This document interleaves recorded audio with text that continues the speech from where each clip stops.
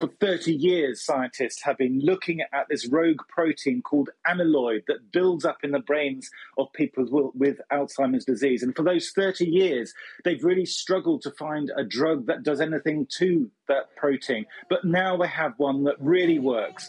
In this trial, the amount of protein reduced so much that the patients wouldn't have actually had a formal diagnosis of Alzheimer's disease after 18 months of treatment. And that had an impact on their clinical symptoms too. It reduced the progression, the decline in mental agility and memory that you associated with Alzheimer's by 27%. And that is hugely significant, the first time that they've been able to show that. And doctors are optimistic that with longer treatment, that clinical benefit will become more significant. It's not a cure, but this does slow the progression of Alzheimer's for the first time and allows patients to spend more time with their families, of course. And when will it be available on the NHS, or is that too early to say?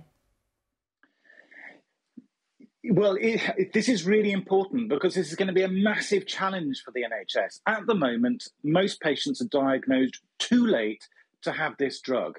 And also the number of brain scans called PET scans and also lumbar punctures, these are biopsies of the spinal fluid that are needed to accurately diagnose Alzheimer's disease, are only given to just 1% of patients. So this is going to need a revolution in the NHS to actually deliver. But we've been here with multiple sclerosis in the past, with the treatments that are now available for that disease. And doctors are optimistic that with some forward planning, they can do the same here. It is an expensive drug, this Lecanemab, but it's worth it in the long run, they say, because it would save on expensive social care. Okay, and when might it be available? I mean, obviously people listening this morning will think they're straight on the phone to the GP saying, I want that drug.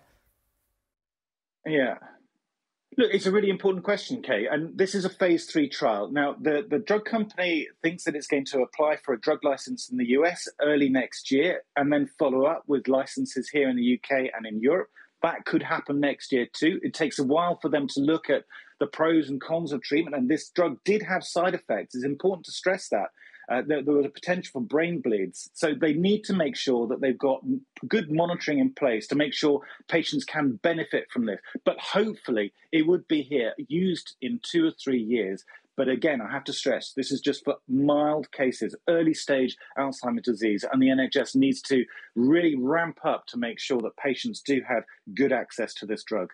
And finally, and just to develop your point there, Thomas, we must say that people have died during these trials, haven't they?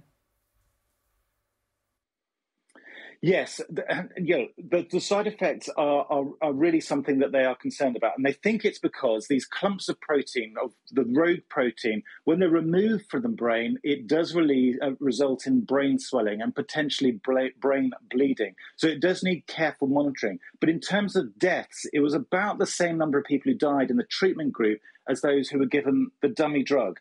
So they have to be looked at very, very carefully to make sure that this can be caught at an early stage. But one doctor said last night, if he offered this drug to most patients, they would be happy to take this drug because the benefits are so great compared to the risk. This is such a devastating, fear disease of old age that most people would take this drug and run that risk.